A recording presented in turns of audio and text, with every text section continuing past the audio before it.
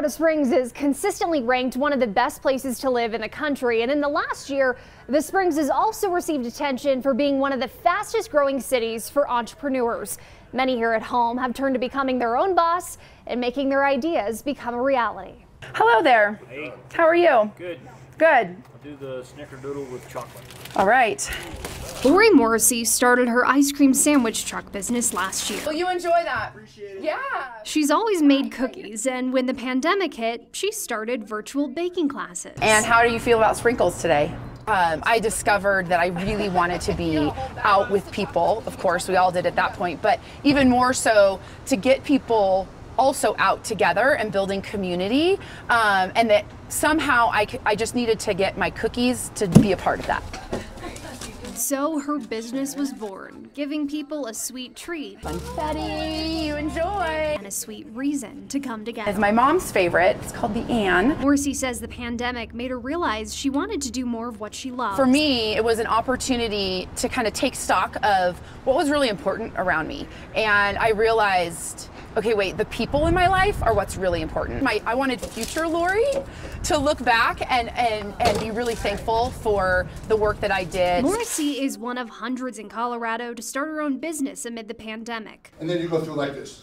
It's something the Pikes Small Business Development Center says happens during tough times, or people turning to their own business ideas. I think there's a couple reasons people are really embracing the entrepreneurial lifestyle. Steve Emke helps people starting up their own businesses. He teaches these seminars for people entering the world of entrepreneurship. Every time there's a problem, there's a solution that you can fill that gap.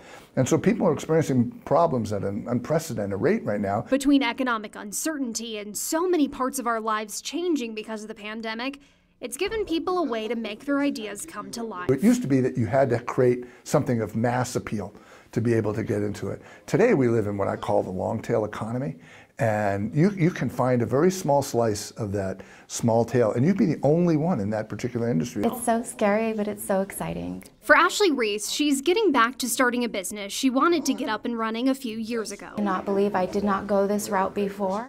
The pandemic, part of the reason she believes others like herself are getting into entrepreneurship. Financial stability.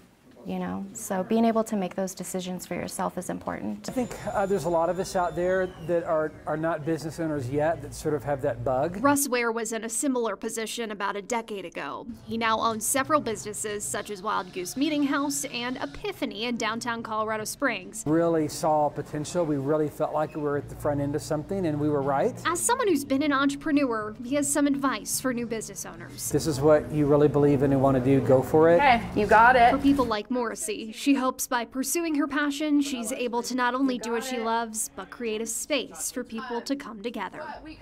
I have this passion, and I have the time now to think about how that might pan out, and maybe could support me enough financially to be able to do the thing that I really have always wanted to do. And on KOAA.com, we're breaking down the number of new businesses in Colorado over the past couple of years, and when we saw the highest number of new businesses popping up. Allison Zimmerman, News 5.